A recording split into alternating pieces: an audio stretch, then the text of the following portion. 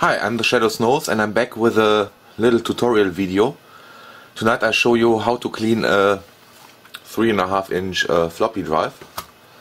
Yeah, you don't need too much for it. You need some Q-tips or cotton swabs and a little bit of Isopropyl Alcohol, it's called in English, I guess. It's not ordinary rubbing alcohol, it's cleaner. Here in Germany you can get a 50 milliliter bottle like this for a couple of bucks in every pharmacy, and it lasts for years. So yeah, first of all you have to open the drive. With this particular model it's quite easy. You just have to, yeah, and you can use a screwdriver for that.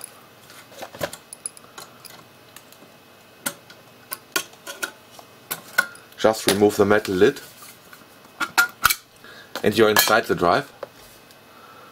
It's not exactly the same with all drives, but yeah, you have to figure out for yourself for each model. And over here we have the two read and write heads. So those are the ones we have to clean. So we take a cotton swab or Q-tip. Make it a little bit wet with the alcohol, not dripping wet.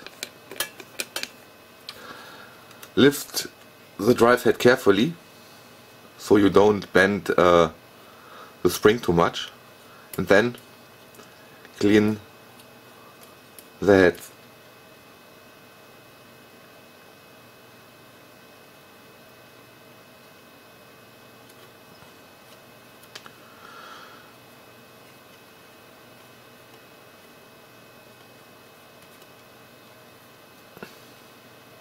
I used to dry them with the other side of the Q-tip. I don't know if it's of any use. Yeah, and basically that's how you clean a 3.5-inch floppy drive.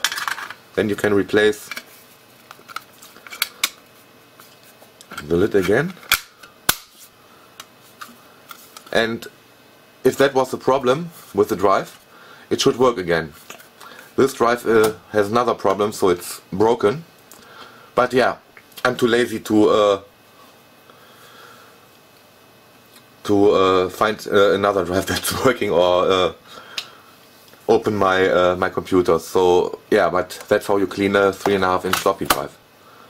I hope this video was something useful, and thanks for watching.